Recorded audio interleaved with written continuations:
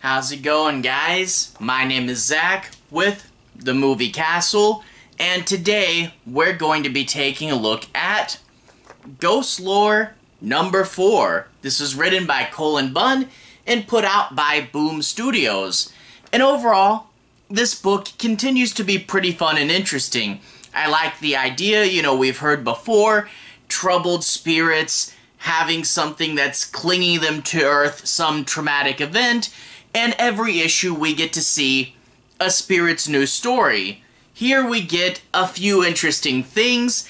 As noted with the front cover, the girl is thinking about leaving, running away, and going on her own path, and the father returns to the church to see if he still fits in with this part of his life. Does he still want to be a pastor?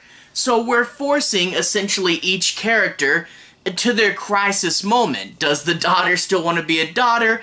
And does the father still want to be a pastor?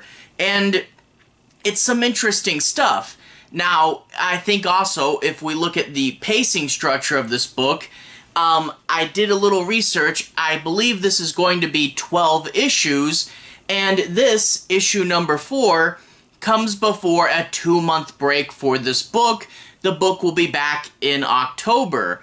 But this really indicates that this is probably the end of Volume 1. We'll probably get 3 volumes of 4 issues each when we get the trade paperbacks, and this means end of Act 1, essentially. 3 volumes, 3 acts, and yeah, this is a good place, a good pacing for Act 1.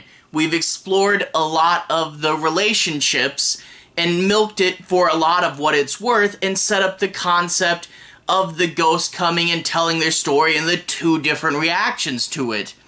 Overall, it's a pretty good Volume 1. Indie comics tend to get pretty short nowadays, and I was a little worried that we didn't have that many issues left, and I was hoping the book would progress faster, but knowing that there are 8 more out of this, I'm really hoping the trajectory goes in the right way, introduction, things getting bigger and serious, and then I'm really hoping for that epic ending. That being said, not 100% perfect. The father does make a decision in this book that I felt was a little bit too impulsive and that he really didn't need to make, and I'm worried that he might become more and more stubborn and hard-headed, and I liked nuance in his character more, and I'm a little worried that he's gonna get too gruff and one note, but I am curious where they go with these characters splitting off and going their own direction. Hopefully we get some interesting moments, but again, I'm hoping they don't get too one note, but that's just what we're going to have to see for the future. Still, this is interesting, and this is the forcing the moment to its crisis issue, and I think it's pretty fun, and fingers crossed for when the book comes back in 5. Anyway, if you guys want to see a little bit more of this book, I'll go ahead and switch to the close-up camera and show you guys a little more of the release. I'll talk a little bit more about the plot and show you guys a little bit of the art, but I won't be doing any major spoilers. But if you want a closer look, let's go ahead and switch over to the close-up camera. Alright, here we are inside the castle, taking a closer look at Ghostlore number 4. Right off the bat, a really fun cover. Let's go ahead and bring this closer to the camera. We see the girl in the story running away, and even though she might appear initially to be all alone, we can quite quickly see all these little ghosts following her. A really good, cool, striking image, and really does play off that cool and kind of moody color scheme with these, blues and pinks and fading into the green. Overall, it's a cool cover. I like it. On the back, we get the credit splash as usual. 04011 $4.99, rated 13+. And if we crack the book open, we get the credits, written by Cullen Bunn, illustrated by Leomacs, and We Who Are Judged was illustrated by Jonas Scharf.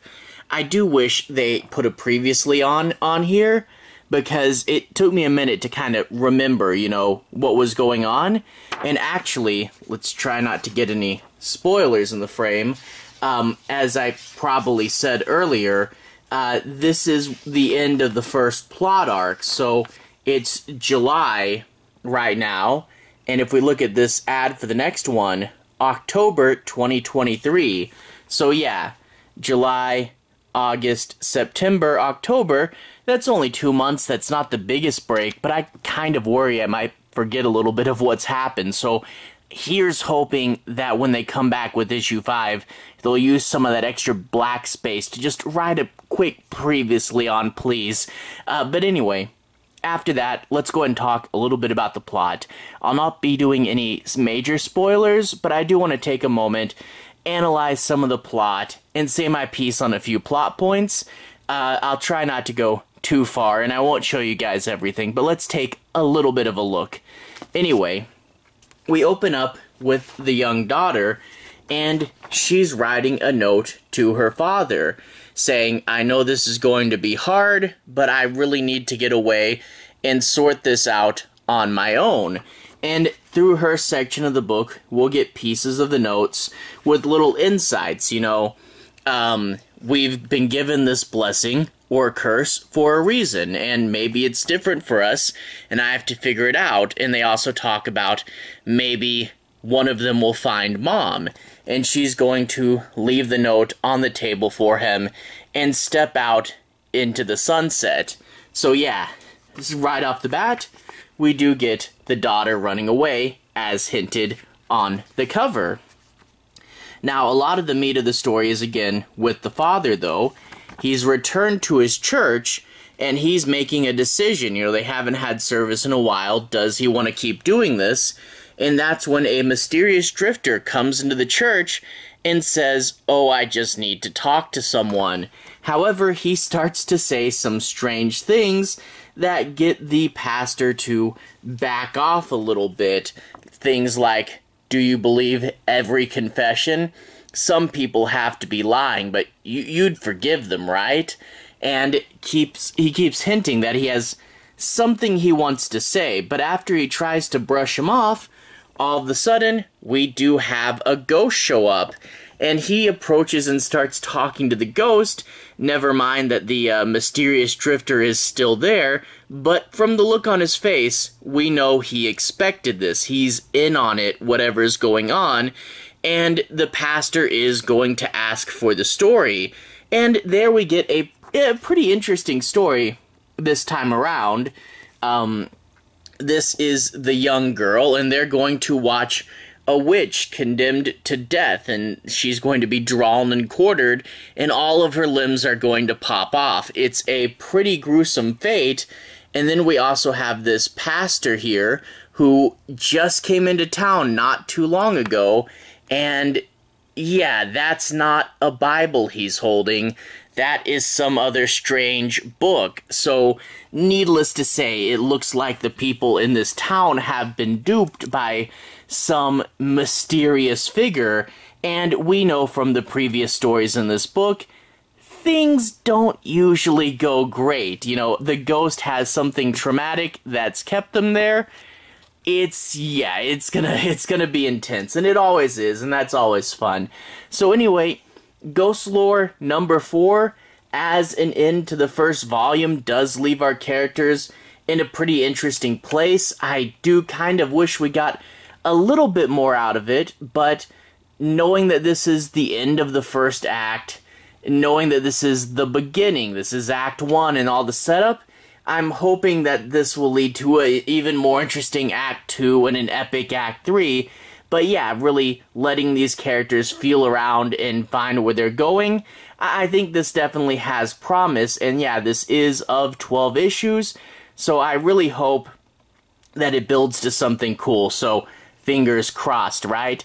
Anyway, to everyone who's watched so far, thank you for watching. To everyone who's liked and subscribed, thank you. You really are helping the channel out.